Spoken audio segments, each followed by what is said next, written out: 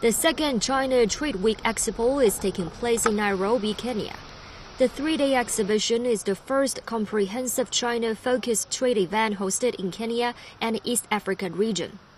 At the opening ceremony, Chinese ambassador to Kenya, Liu Xianfa, said China has become one of Kenya's largest trading partners in the past few years.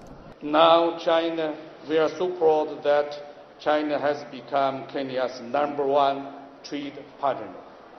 And China's non-financial direct investment and contracted projects in Kenya are respectively ranked #1 and #2 in this continent. Still, China-Kenya cooperation has enormous space and growth prospects in the future.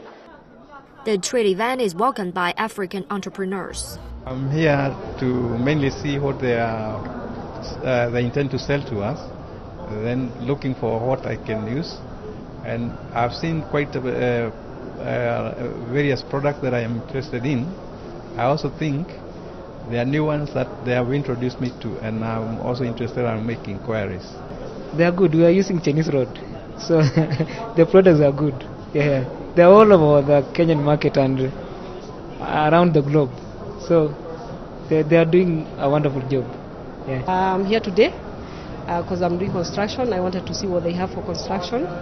I'm impressed. I've seen so many things, and I got impressed. I would say their prices, I think they are reasonable, and at the moment I can see they have quality things, so I think I would go for them.